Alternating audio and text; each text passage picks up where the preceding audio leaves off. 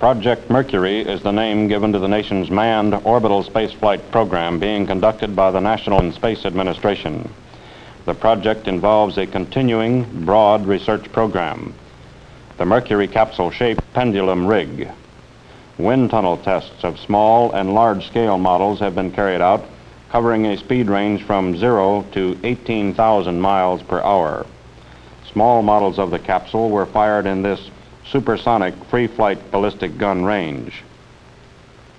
In the gun, helium compressed by a powder charge accelerates the 1-inch model down a 30-foot instrumented range of recording stations. The model achieves speeds of up to 10,000 miles per hour. Data are recorded by means of special cameras located along the length of the range. As the model speeds down the gun range barrel, photographs and shadowgraphs are acquired. This shadowgraph, taken at one of the recording stations, clearly shows the flow of air for proceeding to more complex tests and to improved versions of the capsule shape. In other tests, a small air in this tunnel rushes past the model at 14 times the speed of sound. The severe heating in another wind tunnel facility, free-falling models were used to determine the best attachment points for the parachutes. And a detailed picture of the full-scale capsule models were tested in a large wind tunnel to determine the capsule's lift, drag, and pitching moment characteristics. The validity of the Mercury configuration had to be established not only for the capsule alone, but also for the capsule with the escape tower. In a typical wind tunnel experiment, a scale model of the escape configuration was tested over the speed range from 1 1/2 to 4 1/2 times the speed of sound. During the test, the model was forced to oscillate to determine its dynamic stability characteristics. In other tests, the effect of the Mercury capsule on the performance of the various boosters to be used in the program was. Wind tunnel tests were of particular importance in the case of the Redstone booster. The Redstone is an aerodynamically stabilized vehicle, as is evidenced by the large tail fins. In these tests, it was determined that the booster would coast along a stable path, even if the rocket engine was suddenly shut down. The stability of the Little Joe booster with the Mercury capsule and escape system installed also had to be established. In the wind tunnel testing program, Mercury experiments were performed in 26 different wind tunnels of the National Aeronautics and Space Administration and of the Armed Services. 70 separate models of various sizes and configurations were constructed, and 106 tests were conducted. In each of the 106 tests, a number of variables, such as Reynolds number, Mach number, and angle of attack, was investigated. But wind tunnel tests alone are insufficient to solve all of the many problems associated with the Mercury flight system. A flight test program using these boilerplate models, which are made in NASA shops, duplicate fully both the weight and the external shape of the final Mercury operational capsules, simplified through the use of heavy welded sheet metal. They do not include many of the Mercury subsystems, such as the life support system capsule during re-entry.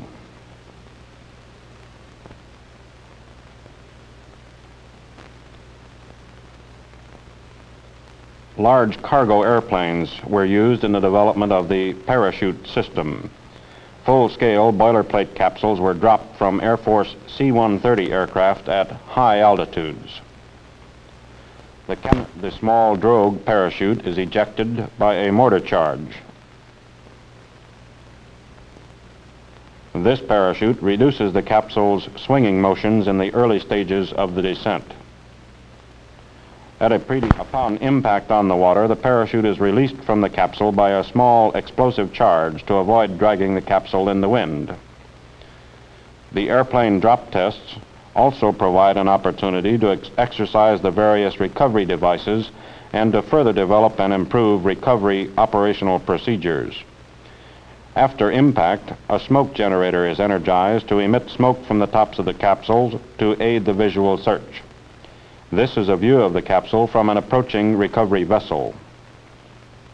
A green dye marker solution is released from the base of the capsule to help make it visible from greater distances and altitudes. And a small antenna on top of the capsule transmits signals from the automatic rescue beacons to searching ships and aircraft. Concurrent with the airplane drop test, an extensive rocket flight test program has been initiated. At the National Aeronautics and Space Administration's launch site at Wallops Island, Virginia, tests were performed to develop the emergency escape system and qualify it for future use on manned flights. Escape from the launching pad can be simulated by lifting the capsule from the ground with the escape rocket as the only means of propulsion.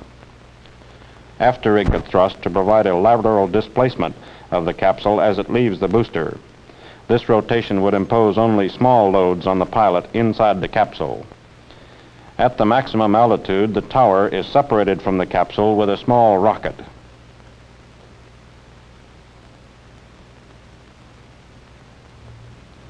Then the antenna housing lid is released.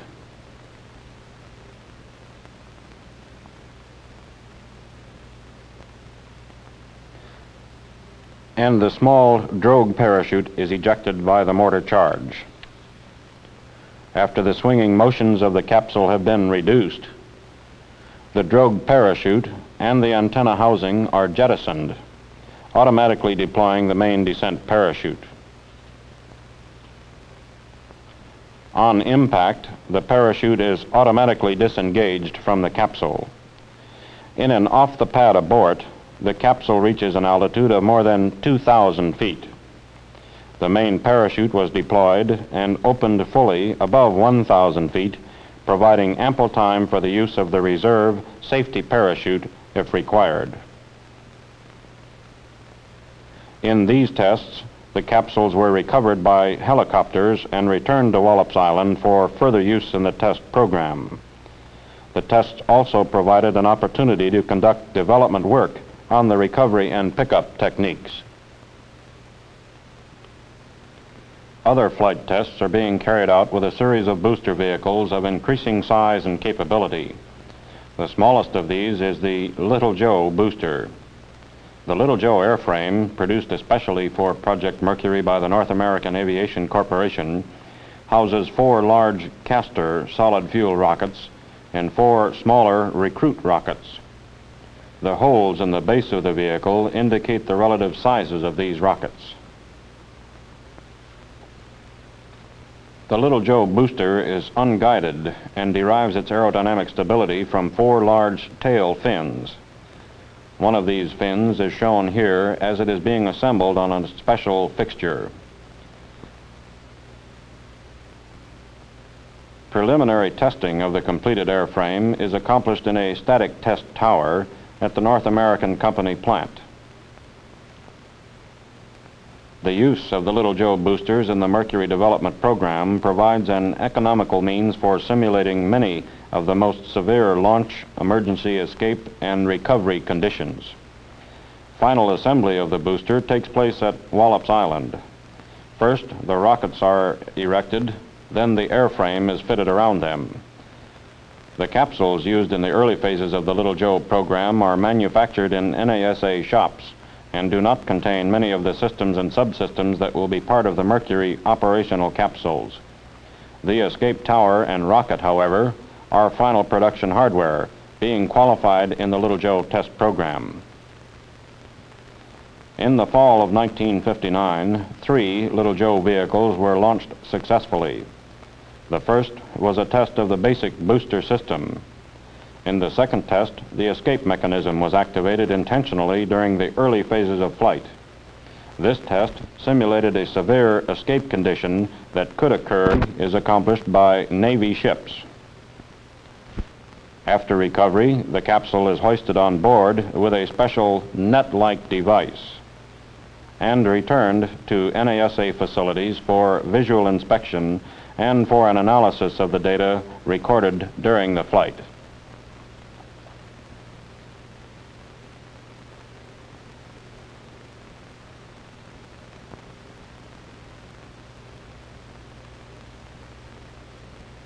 The Atlas booster was used in the most severe test of the Mercury system that has been performed to date. In that test, a research and development version of the capsule was launched from Cape Canaveral, Florida.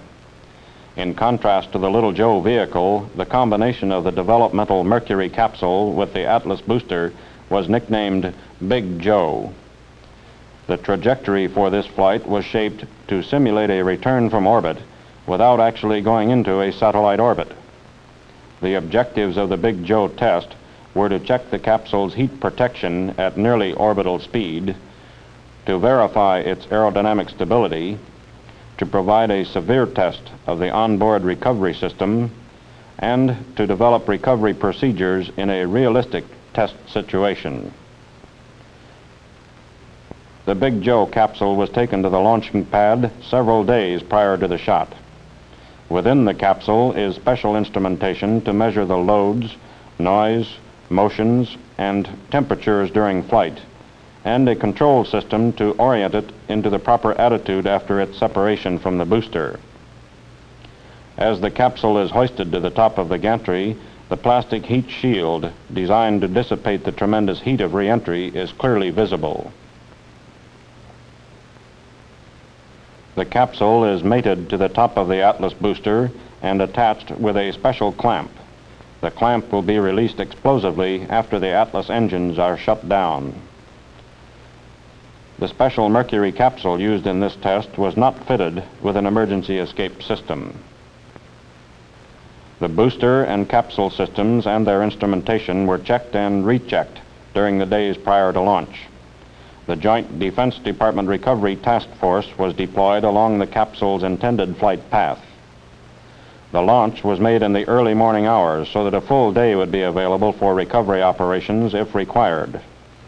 In the blockhouse, the countdown proceeds for many hours before the firing. Here, the function and readiness of thousands of component parts of both the booster and the capsule are recorded. The malfunction of any one of these parts could make the difference between a successful flight and a complete failure. Minutes before the firing, 2 destroyers raced to the area and sighted the capsule about 8 hours after launch. The capsule was picked up by the destroyer Strong and returned for a detailed inspection and for an analysis of recorded data. It had survived its re-entry in excellent condition.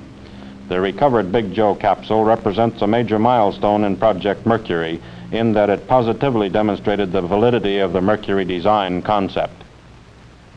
Early in 1959, a team of 7 engineer test pilots was selected for Project Mercury.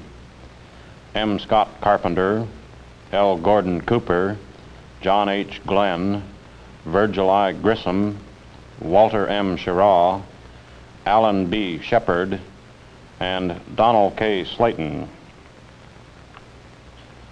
Following their selection, the men reported for duty with NASA's Space Task Group at Langley Field, Virginia.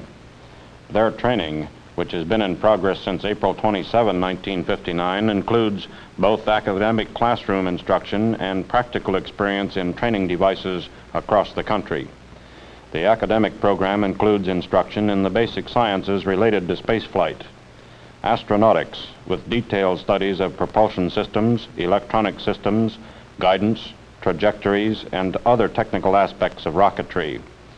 In addition to a penetrating study of the physiology of flight, the astronauts are being educated in the basic skills required to make scientific observations during orbital flight. As the training program progresses, the development and production of special flight equipment has continued. Each astronaut has been fitted with a custom-made couch developed to support his entire body and reduce the physiological effects of high acceleration forces, or Gs. To make the couch, the astronaut is placed in a bed of special quick-hardening sand. After the sand is carefully packed around the astronaut's body, carbon dioxide is applied to speed up the hardening process. At the end of the 2-hour-long couch molding process, the astronaut is carefully lifted out of the mold. These Mercury couches were produced at NASA facilities with painstaking care to assure proper fit and effectiveness in protecting the pilot during flight.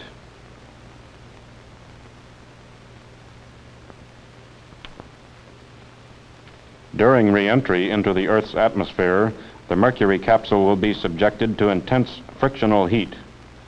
One of the early practical training activities for the astronauts provided familiarization with high heat conditions and the ability of the ventilated full-pressure suit to keep them cool under these conditions. This heat chamber is capable of producing the same temperatures anticipated inside the capsule during the re-entry from orbit. Quartz tubes along the outer walls provide the chamber with heat. In this test, the pressure suit ventilation system was turned off to familiarize the astronaut with his own physiological reaction to short periods of high heat. In Project Mercury, the pilot will play an active role in the operation of the Mercury satellite. He will be able to control the capsule's attitude. He can maintain current knowledge of his position visually and through the use of radio navigational aids. He will be able to operate all primary flight controls, such as the firing of the retro rockets to begin his descent toward the atmosphere, and to deploy the parachutes once he has re-entered the atmosphere. Wherever possible, the capsule's flight performance is simulated on the ground to provide realistic, economical training for the astronaut. In this fixed-seat analog simulator, instrument readings indicating a simulated capsule attitude are supplied by an analog computer.